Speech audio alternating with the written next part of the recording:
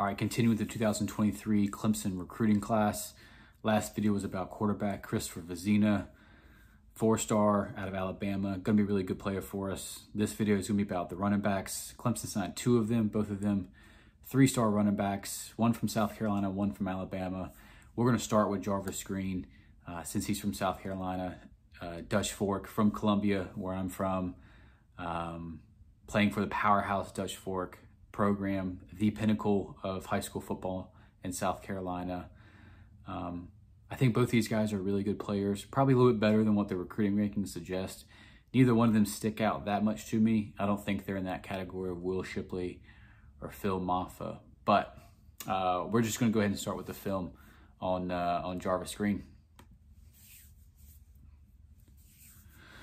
And so with me, what I don't see with Jarvis, I don't see like the elite speed like at all. Like in this video, in this play, just not being able to pull away right there. I mean, he does break those tackles against high school DBs, but you would like to see a high school running back be able to pull away. I think the best aspect of his game is actually his hands. I think he can be a really good receiving threat for us. His stats coming out of high school, he had over 500 receiving yards. 247 only has him listed at 5'9", about $190. So he's not a very big kid. So, I don't think he's going to be the bruiser of like a Phil Maffa, for example. And he certainly doesn't have the speed that you would like for someone that's slightly undersized. I do think he's, a good back. I don't think he's someone that's going to be, a great running back like I think of a Will Shipley or a Phil Maffa. He reminds me a lot of Mikey Dukes, if we can remember him, another 3-star kid that we got on really late, offered really late. That's who he really reminds me of. Nothing really elite jumps out at you, but overall a pretty good player. The thing that I love most about Jarvis Green is the fact that he's clearly a Clemson fan. I mean, the kid waited and waited for the Clemson offer. He clearly wanted to come here.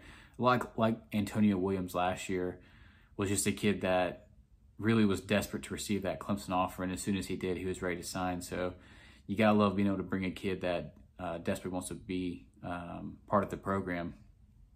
So I'm pretty sure he grew up a Clemson fan. For me, watching the film, nothing really jumps out. High school running backs typically look really good on film anyways. What I look for mostly is speed. This play right here, exceptionally to cut off the people and then to break this one for a touchdown. That was his best play on the film so far, in my opinion. This is where he's going to do most of his damage right here, like I said earlier. I think he can really be a threat in the passing game. He certainly was at Dutch Fork, and I can't wait to see how Garrett Riley might utilize him in this offense. He's a pretty dynamic player. Just lacks anything elite, in my opinion, when I watched the tape. Clearly, he ran all over Spartanburg because Spartanburg's been on this film a lot. But I think I don't know if he's someone that's going to contribute for us this year, if I'm being honest. I think obviously Shipley and Maffa are going to be that 1-2 punch. To me, they're the best running back duo, or one of the best running back duos in the country. So they're going to get the bulk of the carries. The coaches really love Dominic Thomas, a former walk-on, and then Keith Adams Jr. last year.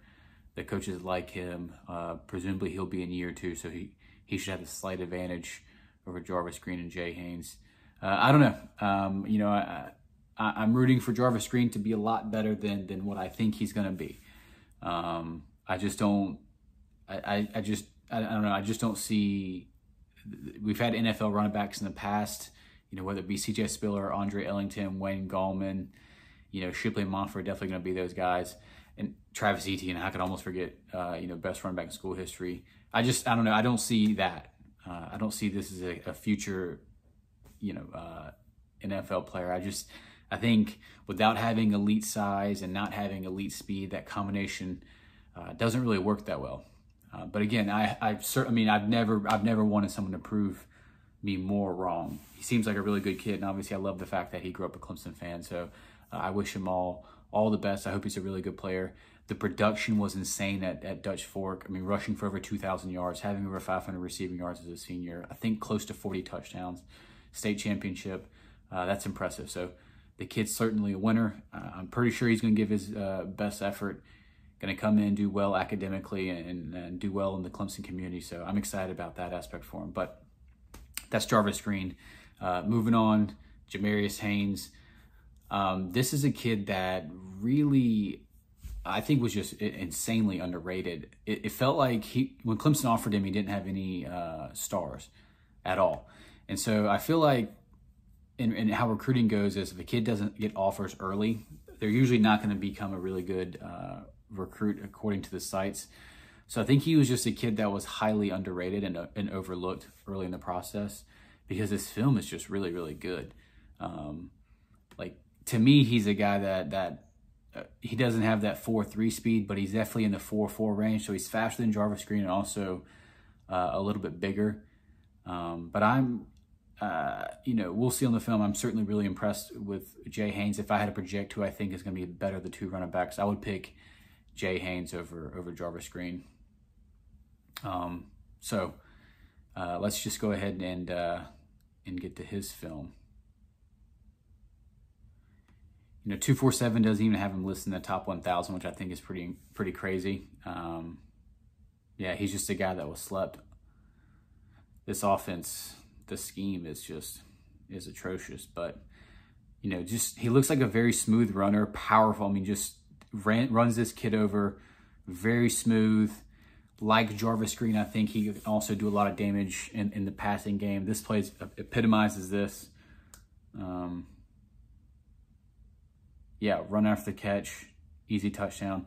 You can sort of see on film that he's definitely got more speed than Jarvis Green. Another play, lined up a wide receiver. The coaches did a really good job getting both of these kids as guys who are going to be able to catch the ball in the backfield, make plays. And it definitely works well with Garrett Riley coming in as the offensive coordinator. Having more dynamic running backs is certainly a good thing, given his dynamic ability to call plays, to scheme it up properly.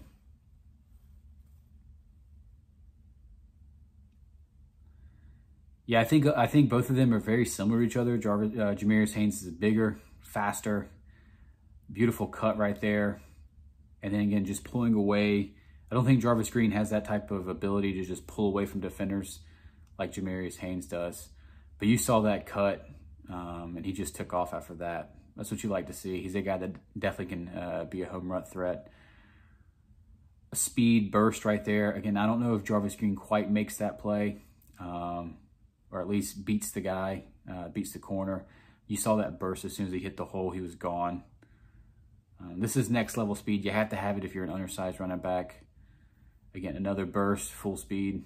And yeah, I mean, the fact that this kid is only a 3-star, not even ranked in the top 1,000 is crazy. His stats in high school are insane as well.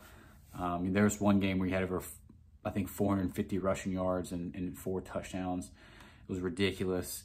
I think he did finish his year with just under 3,000 yards and then another 40 touchdowns, just like Jarvis Green did. So both of them just crazy productive in high school. And you can see it on the tape. I mean, he's clearly the best player on the field. No one's even close. To me, he's a kid that could probably, honestly, be that number 3 back for us this year. His film looks a lot better than Keith Adams Jr. did last year. I'd be very interested to see who's that number 3 back going to be for us. You can just see right there, like, that's just immediate explosion, burst, 4.4 type speed. Yeah, that's Jamarius Haynes. So I think if you look at the film, I think it's obvious to me that Jamarius Haynes, I think they call him Jay Haynes, slightly better than Jarvis Green. I think he'll come in, maybe have a chance to play for that number 3 running back spot, which we desperately need. Last year, go with Shipley, Maffa, and Pace, even though Kobe was hurt for a lot of the year. Was very comfortable knowing that you have 3 quality running backs. This year, we know that we got 2. We know we got 2 monsters. But after them, we don't know, right? All we can hear is the coaches like former walk-on Dominic Thomas, the coaches like Keith Adams Jr., and these 2 incoming freshmen. The biggest hurdle they're going to have to make is pass blocking. They virtually do none of that in high school. So, you know, not ever doing it in high school, then having to come on and block linebackers and defensive ends in college is obviously a tough task. That's the biggest learning curve for them outside of obviously getting inside the playbook. But if I had to take a pick on who I think is going to be ready to go next year, it's got to be Jay Haynes. You know, he can be that number 3 running back for us. I think he's very, very underrated as a recruit. It's hard for me to imagine that there's 50 running backs in high school that are better than him. I just think he was a kid that went under the radar. But those 2 running backs, Jarvis Green, Jamarius Haynes. I would like to say overall running back recruiting over the last 2 years with CJ Spiller, it hasn't gone well. And I know a lot of Clemson fans are aware of this. We're just missing on our top targets. You know, CJ offered a lot of kids last year. I do think primarily Clemson was after Trevor Etienne. And then when he went to Florida, you know, I think Keith Adams Jr. was really the only one available for us at that point. This year offered several guys as well. Missed on a bunch of them. We keep missing to Alabama and Georgia. Naturally, that's going to happen. But, you know, we can't just keep missing on our top targets. It doesn't seem like that's the formula for success, right? I think we can all admit that. Something has to change. And I know CJ has one offer out in 2024. The kid that they're really after, he was at the junior day this past weekend. You know, I watched his tape. He looks like a really good running back in my opinion. So they're after a really good one. CJ's got to be able to land someone in this class. We're probably going to need an immediate impact in that 2024 class. And so overall, these last 2 years, it's been disappointing. 2024 has to change. And if it doesn't, obviously the portal's there. We got to use it. If one of these 3 guys aren't ready, you know, for us to get Keith Adams Jr., Jamarius Haynes, Jarvis Green, although they may all 3 be underrated, you know, signing 3 running backs around the top 1,000, around 1,000 ranking, 3 stars, low-level 3 stars with very minimal Power 5 offers. I don't know. We can't just keep doing that and expect success. We have to start hitting home runs with these big 4-star, 5-star running backs. And if we don't, transfer portal has to be there. But that's my opinion. Next video is going to be wide receivers. I think we signed a stellar wide receiver class, 4 of them. 3.5 maybe, because one of them is going to play cornerback as well. But love the receiver class. I think all 3 of them are definitely underrated. But be on the lookout for that next video. For this one, if you can give it a thumbs up, comment. I would love to talk about what you think about Jarvis Green and Jamarius Haynes. I do have friends that think Jarvis Green is going to be an exceptional running back, and we butt heads over this right now. So tell me who you like. Tell me what you think, where I'm wrong, where I'm right. And if you could, hit that subscribe button. It's really important. I would love to be able to do this, you know, more often. And being able to monetize this channel would be pretty awesome. So do me a favor, it's free. Like, comment, subscribe, and check out the next one. All right, thanks.